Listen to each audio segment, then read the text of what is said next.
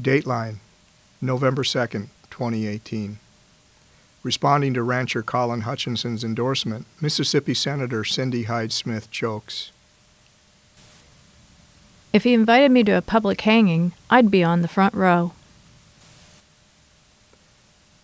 Her opponent is Democrat Mike Espy, former congressman and agriculture secretary. November 11th. Senator Hyde-Smith's official comment on the comment.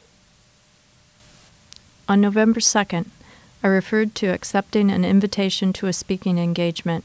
In referencing the one who invited me, I used an exaggerated expression of regard, and any attempt to turn this into a negative connotation is just ridiculous. November 12th.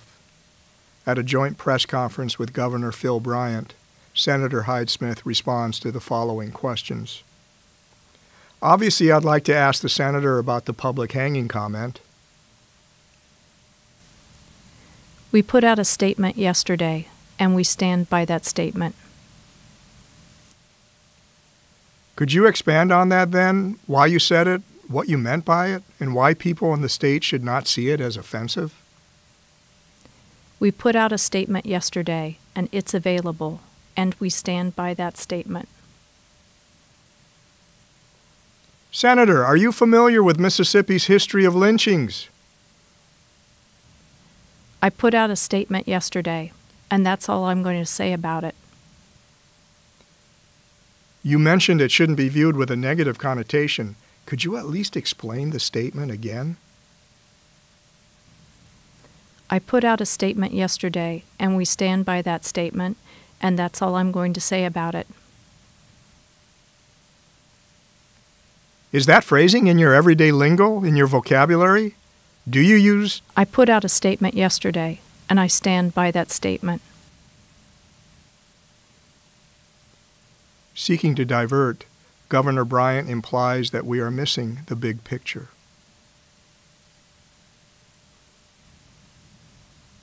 They lynched my baby. I'm sick and losing my mind, but I had to let the world know what they did to my baby.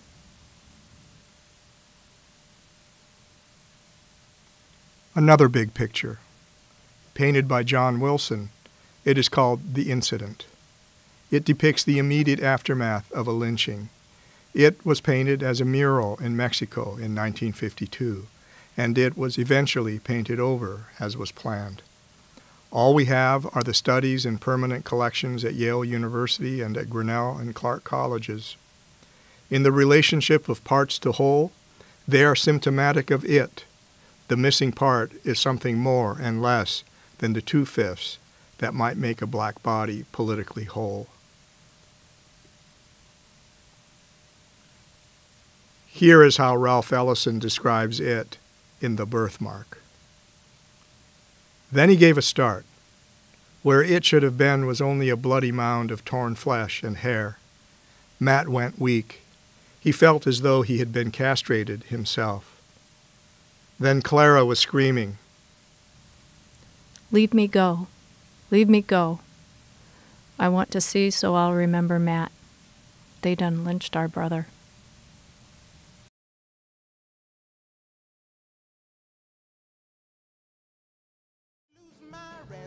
Everybody knows about Mississippi, goddamn.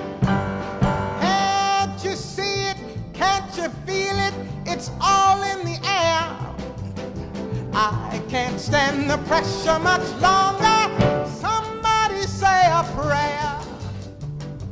The name of this tune is Mississippi, goddamn.